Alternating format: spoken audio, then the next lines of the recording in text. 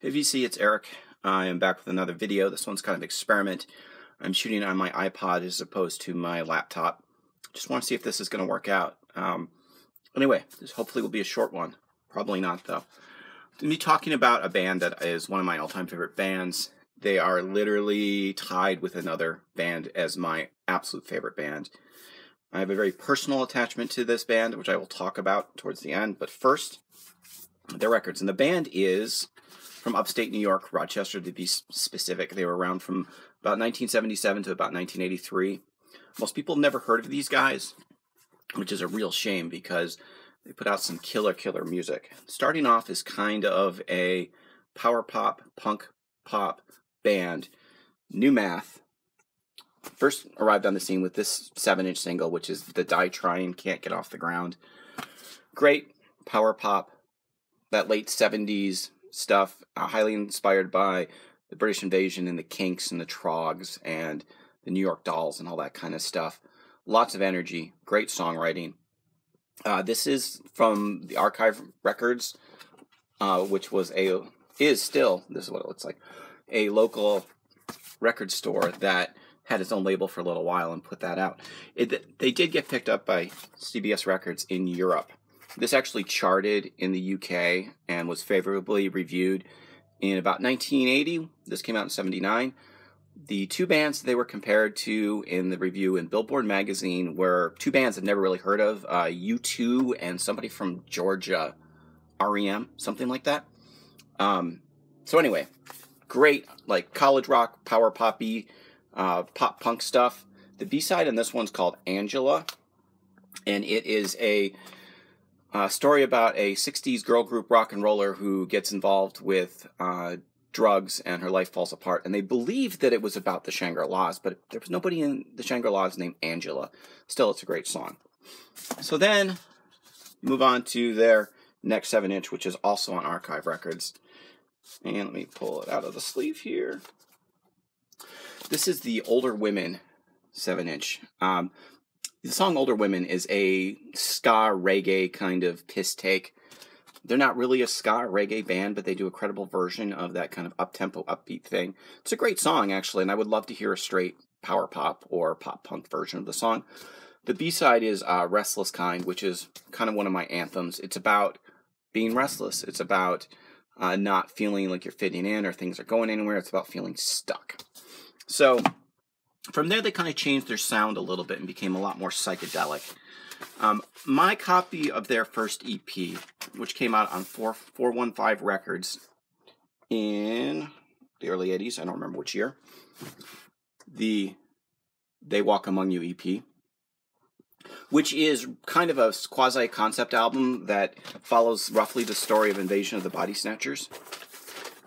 This was them going into a dark psychedelic kind of, here's that, and there's the label.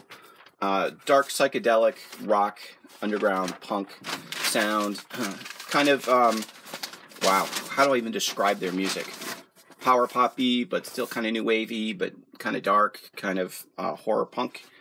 Yeah, great stuff. I mean, they have songs in here like They Walk Among You, Garden of Delight, Branded, Invocation, American Survival. They were highly influenced by the Gun Club and the Cramps, as well as bands like the Kinks, the Zombies, the Trogs, those kind of groups.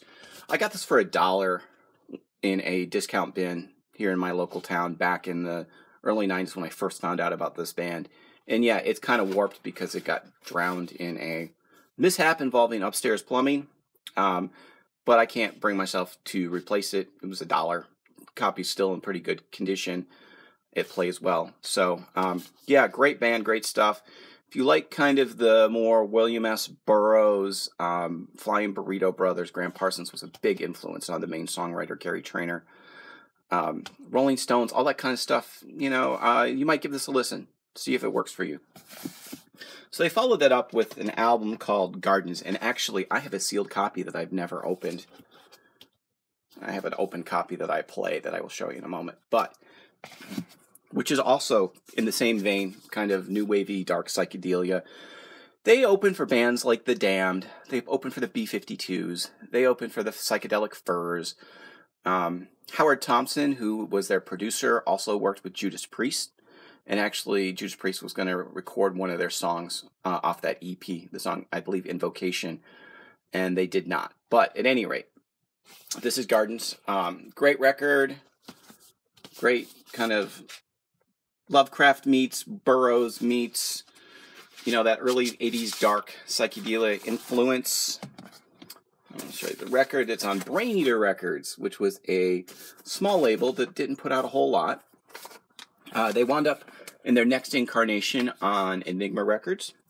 The next incarnation was the band Jet Blackberries, which I've mentioned before. So,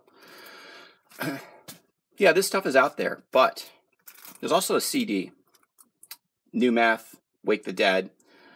And the story is that when they changed to Jet Blackberries, they opened for themselves as Wake the Dead, playing New Math songs, and then play Jet Blackberry songs. And here's the thing about this compact disc. I released this disc back in '99. My brother and I had a record label, Reanimator Records, and we were trying to be a horror punk record label at the time.